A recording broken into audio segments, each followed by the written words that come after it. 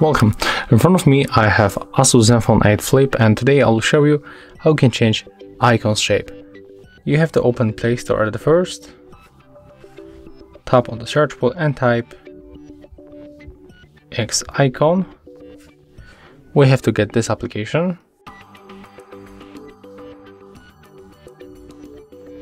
Let's open it.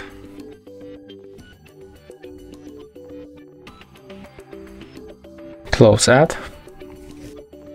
For example, we are going to change this icon, and as you can see we have to remove the watermark. So click here, go to the desktop,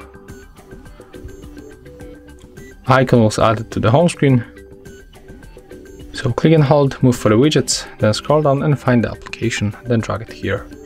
For example, we will be back to the application, click on the right upper corner, and right now finally choose icon. For example, we can change this shape like that.